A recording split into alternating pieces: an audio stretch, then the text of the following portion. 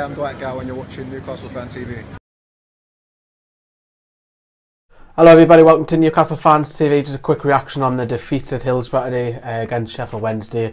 Yeah, I'm a little bit disappointed about it, but I think Huddersfield have obviously done us a massive favour, and also Reading getting walloped 7-1 off Norwich has done Newcastle a massive favour today. It's not so bad now, it's as you were. Yes, Brighton have won, they've gone top of the league, but for priority at the moment it has to be just getting to the Premier League as well. The lineups didn't really, I wasn't too concerned about the lineups. I was quite happy seeing the lineups, like the likes of Diarma sitting that defensive, well, the deeper role, you know, and then Mbemba starting as well. However, first half, Sheffield Wednesday were outstanding. They were, we were pretty poor at the back. You have to say the likes of, say, Dummett and Mbemba's communication wasn't the greatest in the world.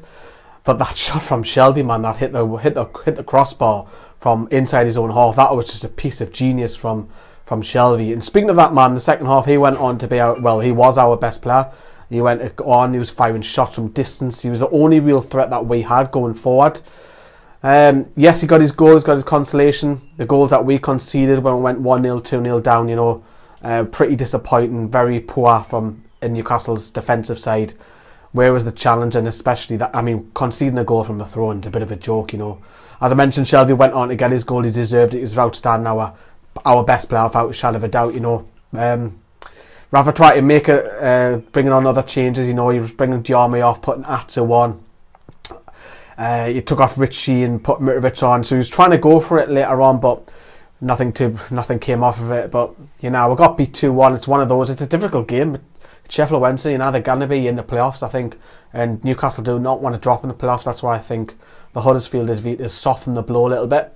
Coming up later on the channel, we'll do a full review. We'll hear from the Newcastle camp, of course, as well. If you want to check the highlights, you haven't seen them, there'll be a link in the description below. They're on Facebook and our Twitter pages as well. All highlights. It's about two and a half minutes long.